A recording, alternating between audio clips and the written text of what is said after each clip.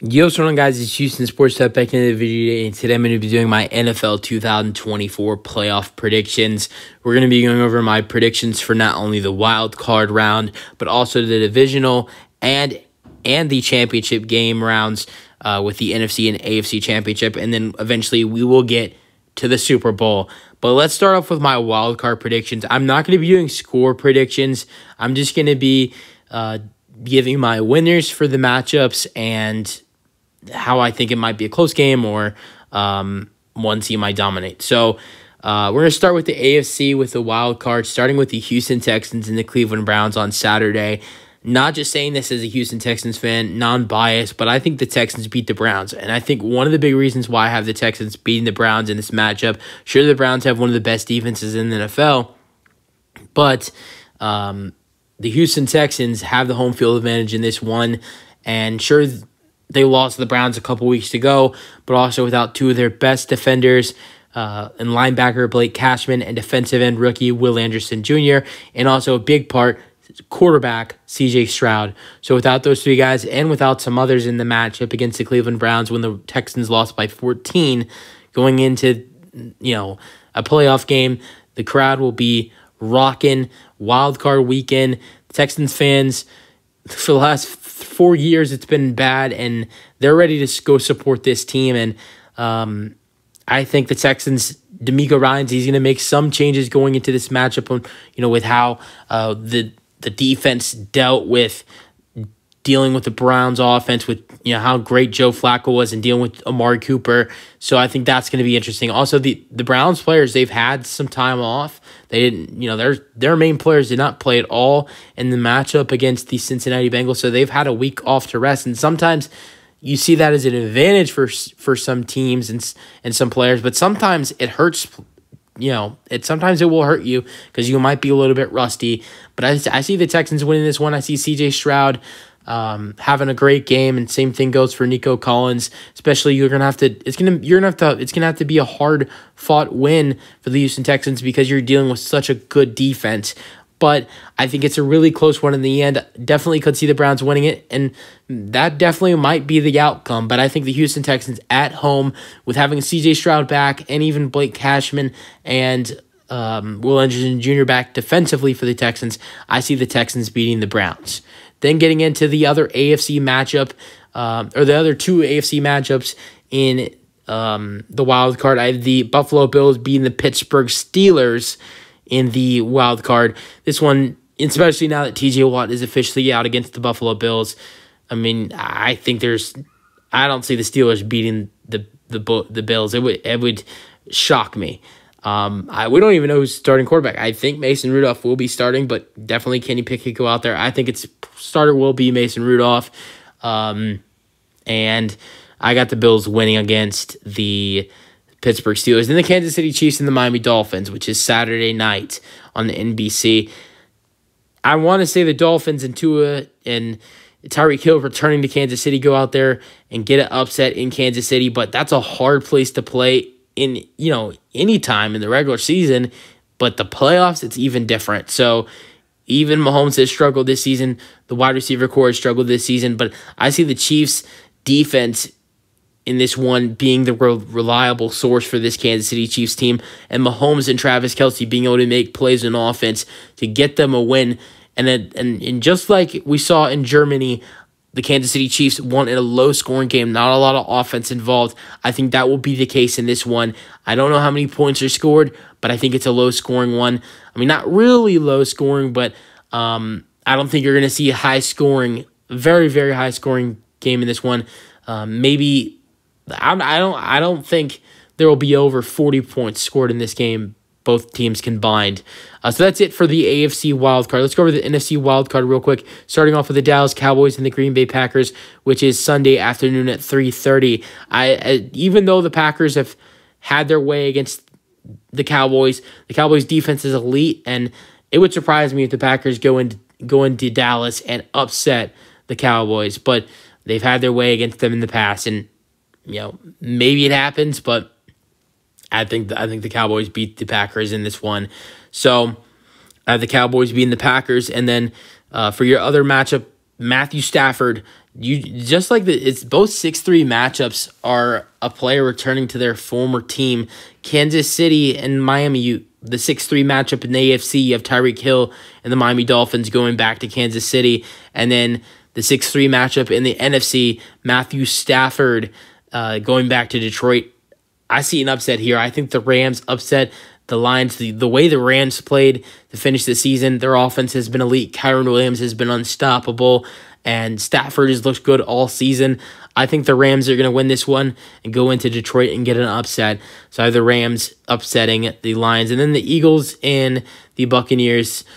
Sure, the Buccaneers are the home team in this one, but yes, the Eagles struggled to the end of the season, but I think the Eagles get their crap together in this one and are able to get a close win against the Tampa Bay Buccaneers on the Monday Night Football game for the wild card. So then moving on to the divisional round, your divisional matchups would be the Texans and the Ravens for the AFC, also the Chiefs and the Bills in the AFC, and then in the NFC you would have a Eagles versus Cowboys matchup, and then 49ers and Rams matchup. So for divisional in the NFC, it would basically be like a rivals week. So Cowboys-Eagles, I think it would be another great matchup between these two teams. It was a great matchup when we saw them play in Philadelphia. The Cowboys had their way when they played in Dallas. This matchup would be in Dallas again. Can the Cowboys finally find their way to the NFC Championship game? I believe they do if they play Philadelphia. I think they can play Philadelphia or Tampa Bay, and I think they're in. I think for Dallas, the best thing for them to happen is obviously you beat the Packers, and then the Rams beating the Lions, because if that happens for the Cowboys, if the Rams beat the Lions, then you're facing the winner of the Buccaneers and the Eagles, and I think that's a great matchup for the Dallas Cowboys in the divisional round, and I believe the Cowboys will beat the Philadelphia Eagles at home in the divisional round and then move on to the NFC Championship game for the first time in forever. Then the 49ers and the Rams. I think it would be a great game, and another great matchup against, for the two. They just split this season series. The Rams won, even though the 49ers were resting their starters. The 49ers barely beat them early in the season as well. Was a little bit of a close game. I think it would be a close game. I think the Rams try to compete with the 49ers, but I think the 49ers would probably win by double digits and move on to the NFC Championship game to host a game against the Dallas Cowboys. All right, then moving on to the AFC divisional round. As a Texans fan, I like to think the Texans can keep this one close, but the Ravens have a dominant defense and have been great against good offenses this season and have played really well this season against offenses that are over 500. And I think it will be a closer game than what you saw when these two teams faced off in Week 1. If this matchup happens, Ravens won 25-9 in Week 1. C.J. Stroud's rookie debut, D'Amico Ryan's first game as head coach, so it doesn't really count, and it's Week 1. But I think the Ravens win pretty easily. I would like to think by an area of 7 to 10 points. But then the Kansas City Chiefs and the Buffalo Bills, another great matchup between the two. Here's the difference. Last time we saw these two teams face off in the divisional round, we had that great overtime matchup. The game was in Kansas City. This game would be in Buffalo. Buffalo has the advantage.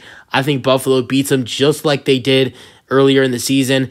And the Buffalo Bills move on to the AFC Championship game to face off against Lamar Jackson and the Ravens in Baltimore. So in the championship matchups, you have both 1 and 2 seeds. It's a 1 versus 2 seed matchup in both conferences, which seems a little cliche, but I have the 49ers going up against the Cowboys, of course, and I think Dak Prescott goes into San Francisco, and I totally wouldn't be surprised if he just completely plays terrible and the Cowboys get crushed, but I think Dak Prescott goes back into the place where he had his worst moment earlier in the season, and even going back to the divisional round in 2022, the 2022 season, and Dak has a great game And in a shootout, the Dallas Cowboys beat the 49ers.